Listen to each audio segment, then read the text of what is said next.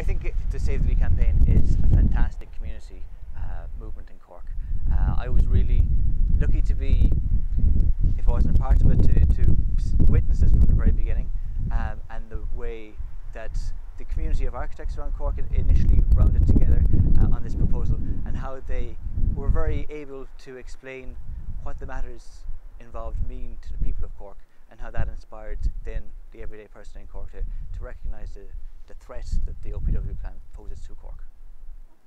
Well, I think it's a very important campaign because it's a grassroots organisation of people who really care about their city and are coming together and have lots of positive ideas about how to improve it. This isn't a campaign that's simply saying no, it's a campaign that is giving lots of options for decision makers.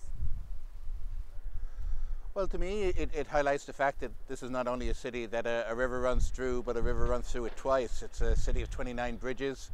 It's a river and a city of enormous character. And what's being proposed is to dilute that very much pride and character effect that a lot of Corkonians feel about their river and their city. We fully support the Save the Lee campaign in saying that it isn't these half-hearted and destructive measures that should be put in as being proposed by the Office of Public Works, but the up and down river proposals that the Save the Lee campaign have very articulated put across, and if the money was properly invested, would protect this city for many decades and hopefully centuries to come from the fear of flooding. Well, I think the Lee is very important to Cork City.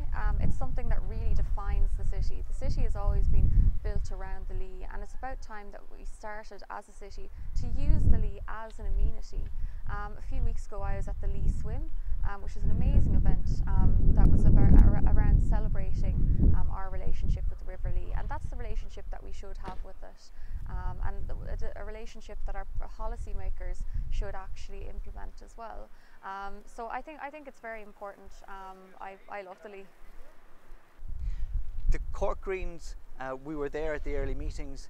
We were also vocally supporting the campaign from the very beginning. What we have done is we have rounded in behind the campaign, and we've integrated the proposals from the campaign into our own local policies here in Cork. So we made submissions to OPW opposing the plan and supporting the Save the Lee campaign in that.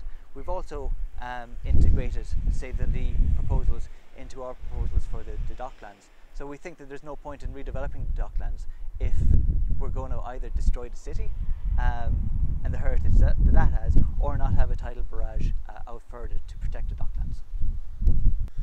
Well, we are a city that's faced onto the river, both branches of the river, but we should be a city that uses the river more, that has the idea of water buses, that has people facing the river as much as possible, as you see in a lot of other European cities, for instance. We have that advantage, and we should be using it more. Maybe we need the weather a bit more, but certainly the river is there for us, and this is a city of character in which we take a lot of pride in. Well, the solution is certainly not to put up large concrete walls, polluting quite a lot of the water resources of the city. I think the solution is to defend the historical context of the old part of Cork City, because what's happening now at the same time is that there's going to be billions of euros invested into the docklands area of Cork, which means a lot of new development is going to be happening, which will be drawing people away from the city centre if we have a plan like the current Office of Public Works plans, which will, degrade the character of the city to a point where people wouldn't necessarily want to be in it anymore.